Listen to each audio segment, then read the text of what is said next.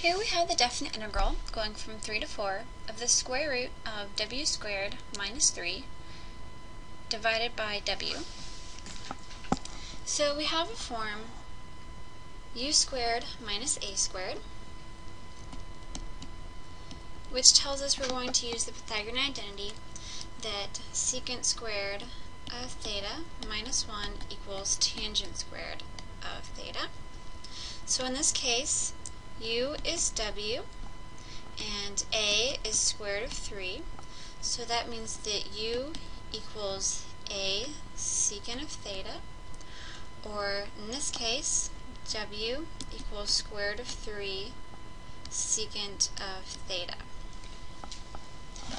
We know we're going to need to also find what dw is, so taking the derivative, we have dw equals square root of 3 times secant of theta times tangent of theta d theta.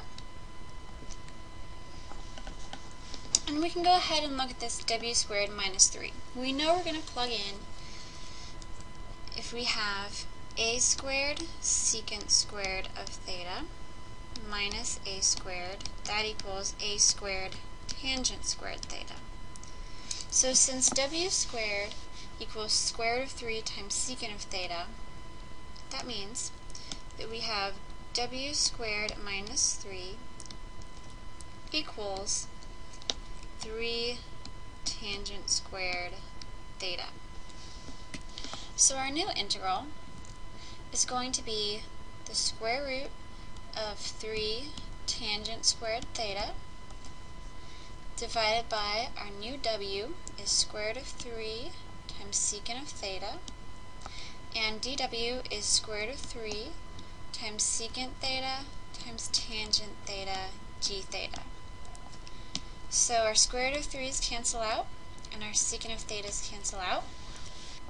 So we're going to figure out the bounds in a moment. So we're going to be left with the integral of square root of 3 times tangent squared theta times tangent theta d theta. So let's figure out the bounds. We have w's going from 3 to 4. So we need to rewrite that in terms of theta. We know that w equals square root of 3 secant theta. So we can solve that equation for theta. We know w divided by square root of 3 equals secant theta. So that means that the inverse secant of w divided by square root of 3 equals theta. And since w is going from 3 to 4, we know that what's inside of this inverse secant is always going to be positive. W divided by square root of 3 is always greater than 0. So that means that our theta is going to be from 0 to pi over 2, where pi over 2 is not included. That's where we have to restrict our theta to. So our bounds are now the inverse secant of 3 divided by square root of 3 to the inverse secant of 4 divided by square root of 3. So we can separate out our square root, so we get the square root of 3 times the absolute value of tangent of theta times tangent of theta d theta. And our bounds are the same. So tangent of theta is always going to be greater than or equal to 0, since theta is between 0 and pi over 2. And if you need to convince yourself of that, go ahead and look at your unit circle. But that means that the absolute value of tangent of theta times tangent of theta is going to be tangent squared of theta. So what we really have is the square root of 3 times the integral of tangent squared of theta d theta, where our bounds are going from the inverse secant of 3 divided by square root of 3 to the inverse secant of 4 divided by square root of 3. And we're going to rewrite tangent squared of theta as the integral of secant square root of theta minus 1.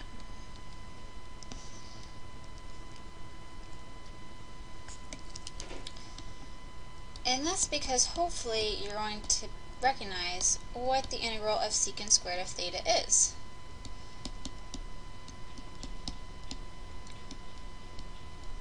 So the integral of secant squared of theta is tangent of theta.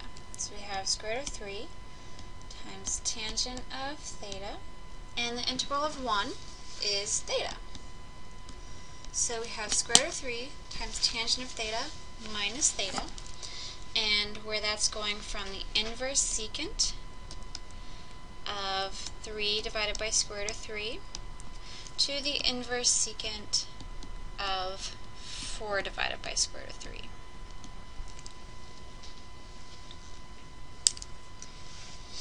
So we could go ahead and plug these in for theta to solve our definite integral. That's one option. But we might find it easier to convert this back to w instead and use our old w bounds. So if we want to write square root of 3 times the quantity tangent of theta minus theta, then we need to figure out what tangent of theta and theta are. So we know that w divided by square root of 3 equals secant of theta. And secant of theta is hypotenuse over adjacent.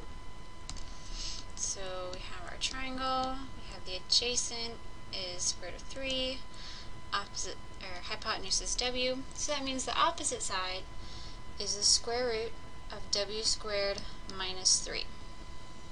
So tangent is opposite over hypotenuse, so that's the square root of w squared minus 3 divided by square root of 3. And theta, we found that theta was the inverse secant of w divided by square root of 3.